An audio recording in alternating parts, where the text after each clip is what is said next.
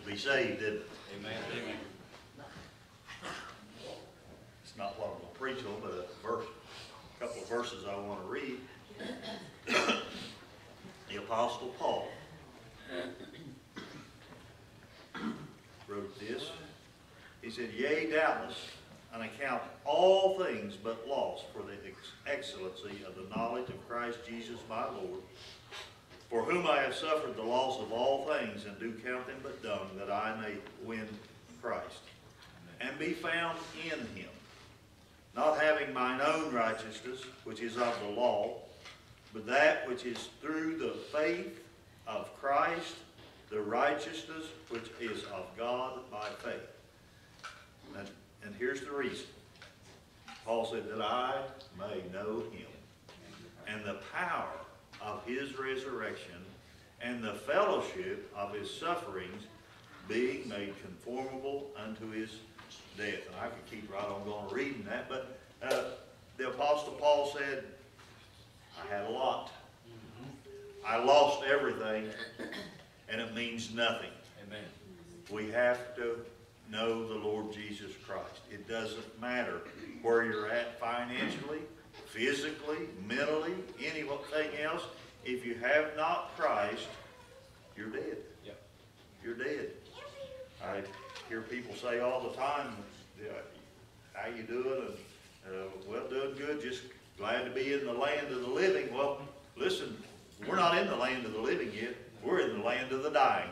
You're right. If you don't believe that, pick up the newspaper and look at the obituaries every day. Yep. But I'm glad that I'm saved. I'm glad that I do know the Lord. Amen. And he said the same Spirit that raised up Jesus from the dead will also quicken your mortal body. One of these days, we've got, I don't know where you go, but half of us or more probably go to Dave Phillips. But when we get there, that's simply the vehicle that God allowed us to use during our journey down here. But that body is going to be raised from the dead one day. So it may appear to be dead, and the body is dead because of sin. But we're going to know Christ in the power of his resurrection. Yes, just like he came forth over death, hell, and the grave, we are too. Yep. We are too. Not by ourselves, but by the Spirit that he hath given us. Turn with me, if you will, to the book of Luke. And I'll try not to be very long. Some of them was wanting to know how many more hours we had in church. And he looked kind of funny when his dad told him probably a couple of hours. And anyway, we won't be that long. Luke chapter 21. And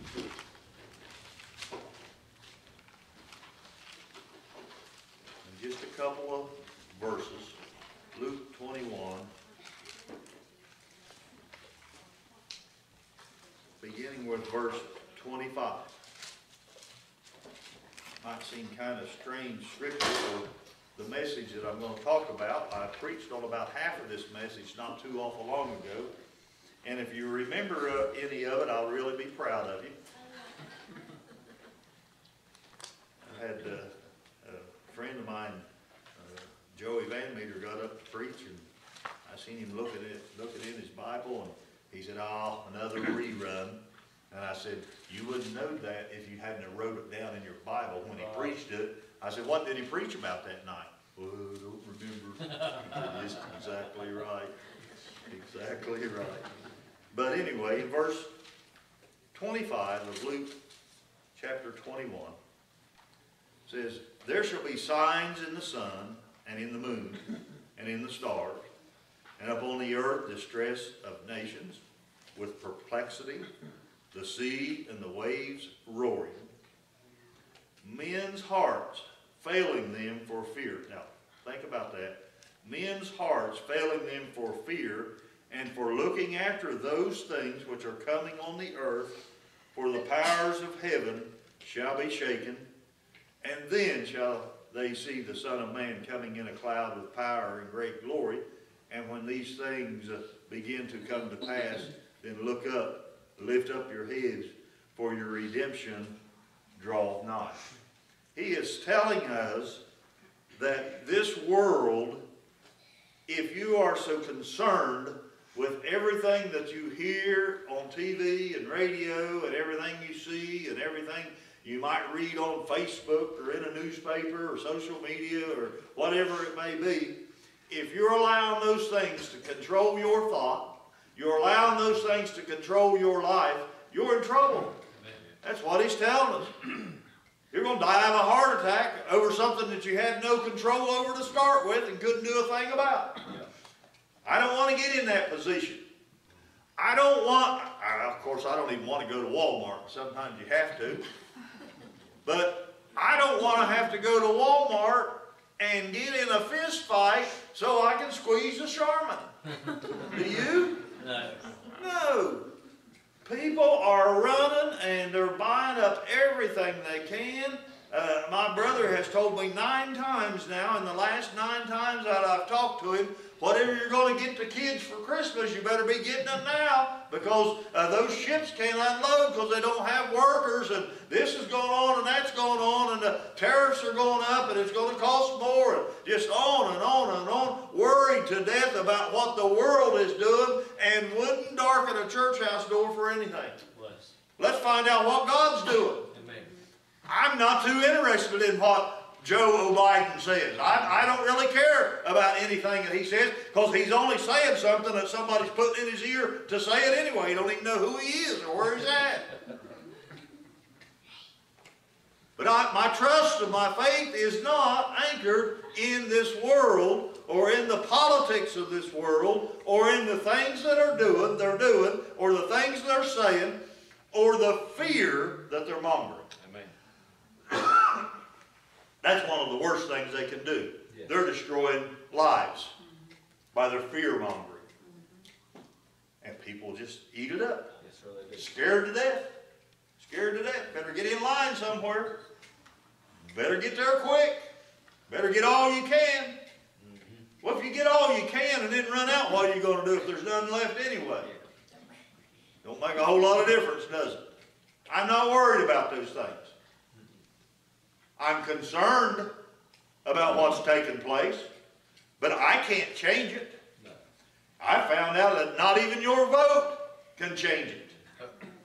Because they put in whoever they want. And people do not understand the things that are going on and why they are doing the things that are doing. The Bible is being fulfilled, and they're running away from God or blaming God when God's not at fault. You're right. God's not at fault for anything. God told us what this world was going to do. He told us what the punishment for sin is. He told us we need to be born again. He said, "No man cometh unto the Father but by me." That's what Jesus said. Now you can believe whatever you want. That one verse that you read, the second verse in the book of 2 John about the health and wealth. There's whole denominations built on that one verse. Yeah. And if you don't believe me, ask Joel Osteen. Yeah. That's the only verse in the Bible they know. See, they took what God meant for good and turned it into a denomination, to a church doctrine, and then they left the author of it completely out. They don't ever mention the blood of the Lord. They never tell you that you could die lost and go to hell. They never tell you that you've got to be born again. They never tell you to repent of your sins. They never tell you to fear God and keep His commandments and to be faithful. I can't believe all the teachings that you did this morning on being faithful.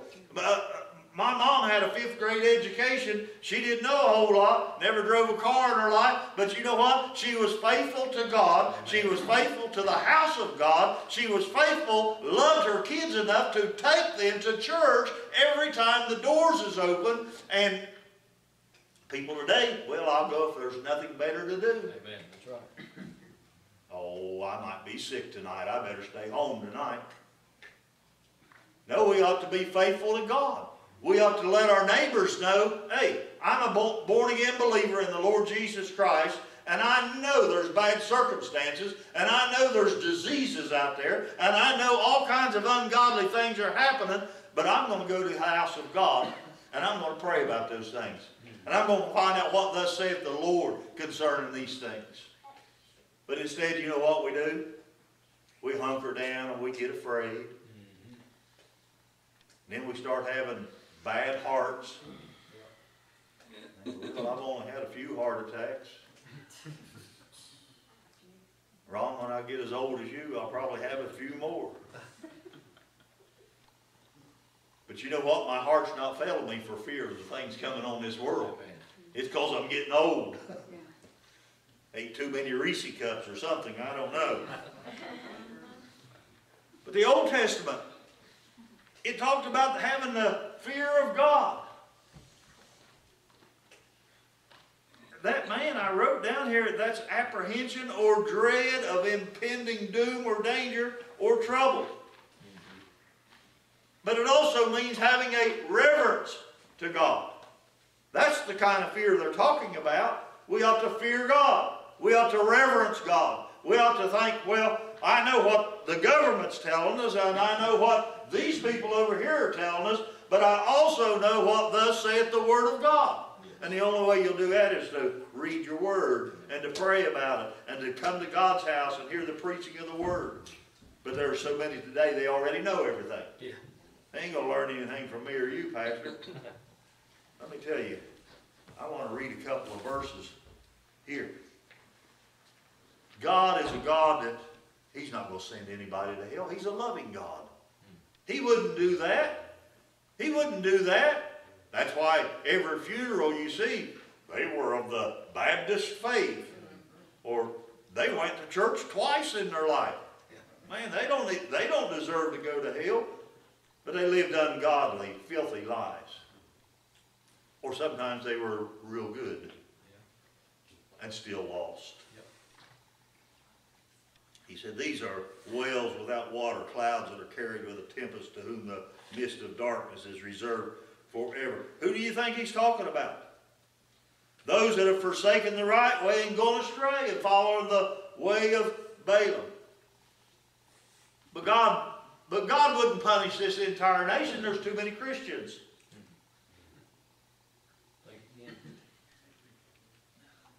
Punished all of Israel over a few ungodly things going on many times. Many times. But listen to what else happened. He said, if God spared not the angels that sinned. Think about the multiplied millions of created beings, angels, that worshiped God at one time. For if God spared not the angels that sinned, but cast them down to hell, and delivered them into chains of darkness to be reserved unto judgment. You think about that, those who followed Satan. Those who listened to him. When he wanted to exalt himself above God and everything that is called God. But that was the angels. Those were created beings. Well, we are too. We're created beings. He said, and spared not the old world.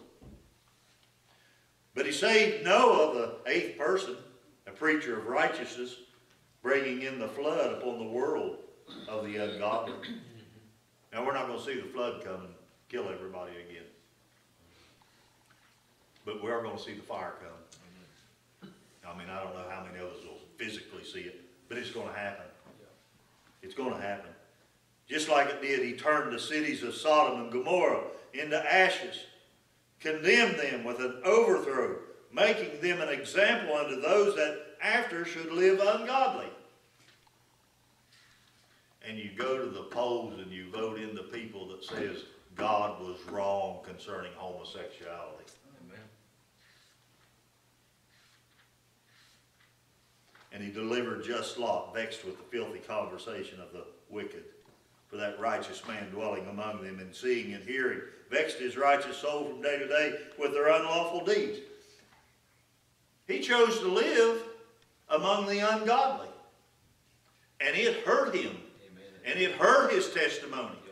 And it nearly took his soul.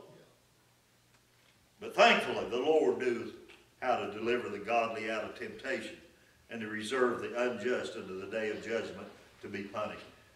You can go right on and read that in 2 Peter chapter 2. Over and over and over and over, God has warned us. And over, I've seen people come into the house of God and they're unsaved or they're backslidden at heart, and they leave the same way that they came in, and they don't have to. Amen. They don't have to. Let me tell you, your neighbors know whether you love the Lord enough to go to church or not. And you could go to church every time any church door is open and still be unsaved, because just going to church is not the thing. But letting them see, letting your neighbors know, letting yourself know, I need the Word of God. I need the fellowship of the church. I need to hear the truth. Aaron, I love to hear you preach. Yes. I told Brother Jim Cremines, I said, let me tell you something. There's not a better preacher in the tri-state. I wasn't trying to get you a raise or give you the big head. But God destroys that which is unfaithful. Amen. Without faith, it is impossible to please God. Don't tell me how faithful you are when you're unfaithful. Got a brother, and I tell him all the time. Most of you know who I'm talking about. I said, you got a critical statement about everybody that you know in church. You point a finger at everybody that you know. But you won't attend church. And there's a reason why he won't. Because his wife don't believe you need to go to church. I've told him. I said, ain't no use to get mad at me. You ought to be the man of the house. Amen. You ought to set your foot down and say, yeah, I'm going to go to God's house, and I'm going to take my kids with me. And the kids are grown, I'm going to take my grandkids with me. It's somebody's responsibility, isn't it? It is. Yep. Right. I got run off from one church for preaching that. Got run off because the pastor had 15 or 16 of his kids and grandkids living with him and come to church alone or just him and his wife. Never bring the grandkids. I said, that's wrong. That's about as wrong as you can get.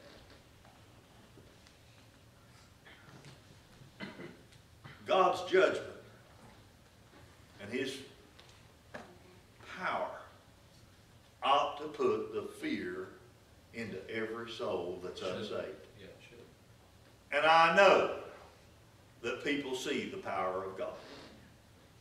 I know just in the testimony and the prayer request from you and Ron that God's hand of mercy, God's hand of grace, God's hand of healing reached down and touched those that very well were on their deathbeds.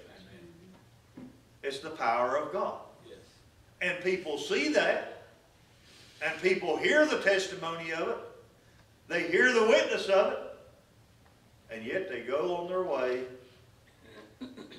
thinking, well, that might be true, that might not be true. I don't know what they think. I don't know what they think. But I know one thing.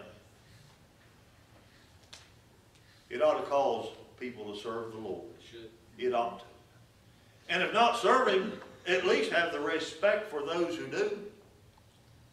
There's probably nothing that makes me any more sad, angry, whatever the terminology may be, when somebody says, well, I just don't believe that stuff.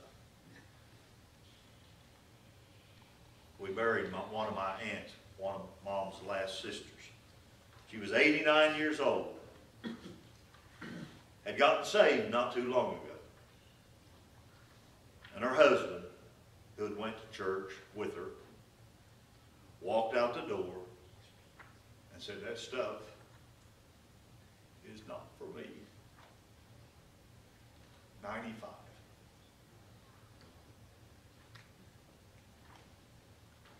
And then just the other day. He said, he's watching a gospel preacher on TV. Don't know who it was. Somebody told me who they thought it was, and I said, I hope not.